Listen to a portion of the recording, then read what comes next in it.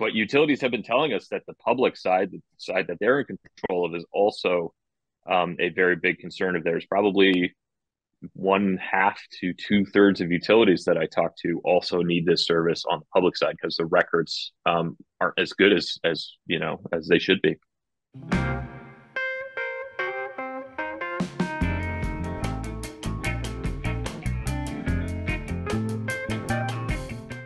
Hey there, welcome back to Water Finance Management Conversations.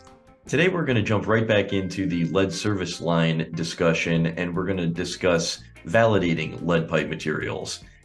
And joining me, I have Dave Johnston, Director of Smart Infrastructure at Mueller. And Dave joined us on an earlier conversation this year to talk about this very topic, so it's great to have him back. And Dave, before I bring you into the discussion here, I just want to set the table a little bit. Now, I'll spare our audience the specifics on the lead and copper rule requirements. We've got the deadline coming up in October of 2024 to get lead pipe inventories created. And I think most everybody who works in the sector, at least on the drinking water side, is sort of aware of the requirements with that. So I won't get into that, but I do want to discuss the field validation aspect today. Field validation of historical records is required for inventories. And when it comes to field validation, Dave, I want to talk about how utilities are approaching this. Are they looking towards standard methods, standard technologies, or are they looking for new methods, new technologies specifically geared toward locating lead? Talk to us about how you're seeing utilities approach this. Yeah, thanks, Andrew. And I've talked to many different utilities about this over the last 6, 8 months, and a lot of them they're looking for ways to break away from the sort of standard method of validation and try to find something easier and more accurate. And the standard right now is essentially visual identification of what the pipe material is. And if you're outside the home, that requires an excavation first, which is quite costly and quite intrusive. And if you're inside the home, luckily, hopefully, if there's a basement, you can get eyes on the pipe quite easily. But both of those methods have limitations to them. Even inside the home, when it's easy to actually get access and see the pipe itself, there are definitely occurrences and examples that we've seen where the pipe transitions from one material to another in the foundation or just outside the foundation of the home. So the visual identification at that point is not an accurate representation of what the actual pipe material is. So there's a lot of limitations to the current traditional approaches, and utilities are looking for ways to be more accurate and also to reduce cost and intrusiveness. And so yeah, it's a challenge for many utilities, and anytime that we talk to them, they're very interested in alternatives.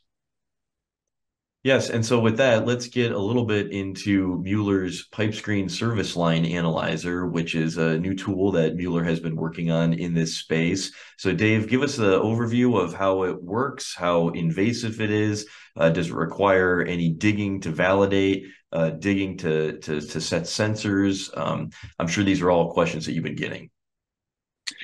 Sure. So the new tool, PipeScreen Service Line Analyzer, is a completely non-intrusive, non-destructive, no modification to the pipe is required to deploy the tool itself and do a test of the service line.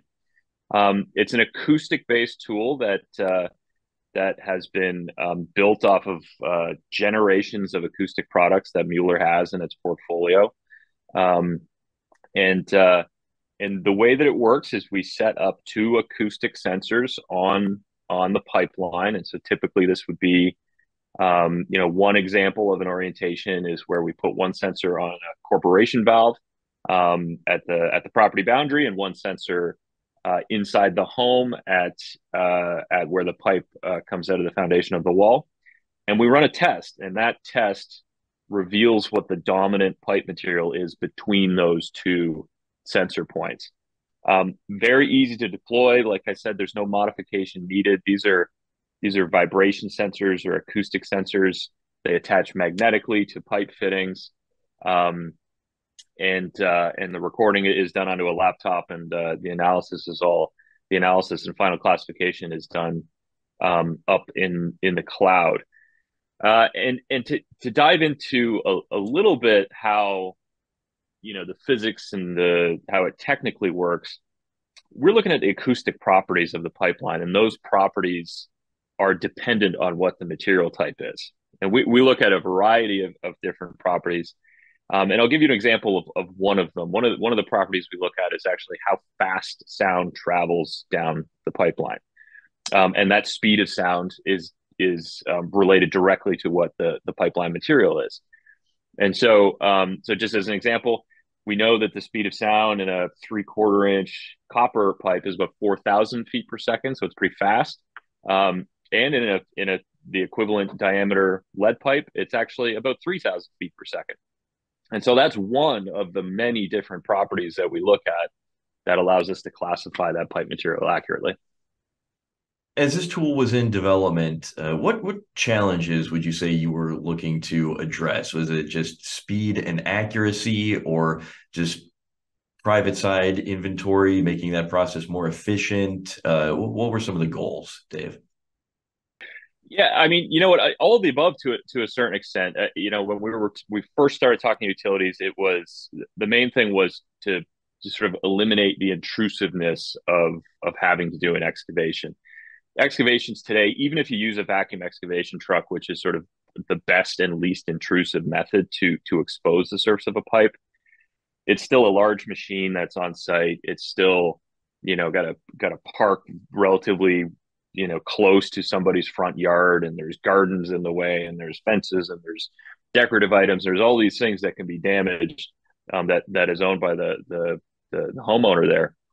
And so that was probably the main thing.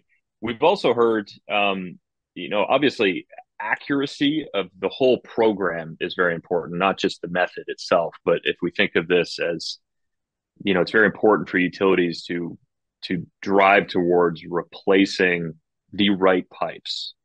And that's the goal, sitting on top of all of these different variables that they're working through to identify which are the right pipes. And you would think that that's mainly to reduce cost of the program, but I've spoken to some utilities, and they're just trying to reduce the sort of administrative burden of planning out a construction project associated with replacing every single one of these service lines. And so the direct cost is important, but just the level of effort that a utility has to put towards this is something that they're trying to reduce too. Initially, our focus was on the private side of the service connection, where the homeowner is technically owns that service, and it is part, the LCRR mandates that this is part of the inventory program. But utilities have been telling us that the public side, the side that they're in control of, is also a very big concern of theirs. Probably 1/2 to 2/3 of utilities that I talk to also need this service on the public side, because the records aren't as good as they should be.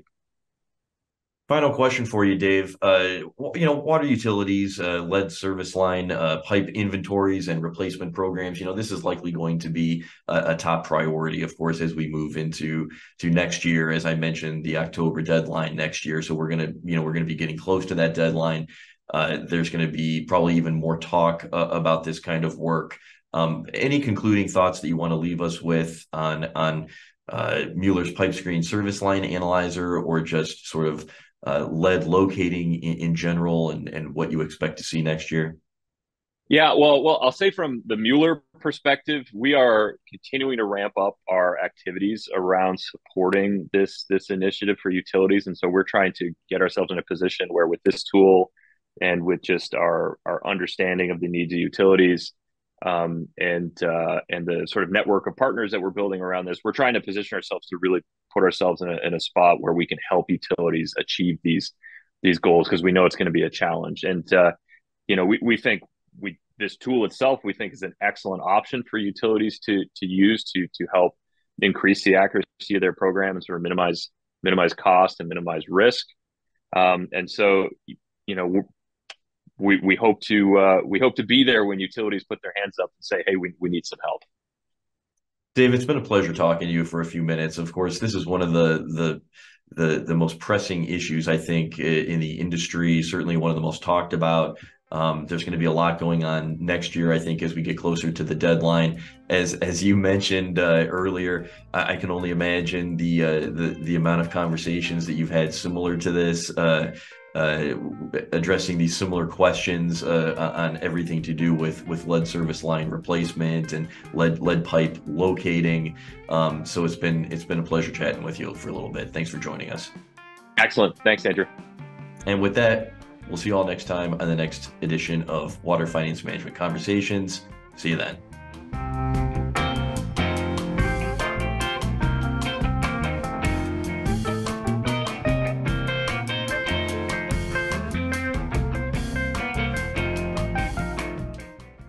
Subscribe to Water Finance and Management's YouTube page and visit waterfm.com for the latest water industry news and insight.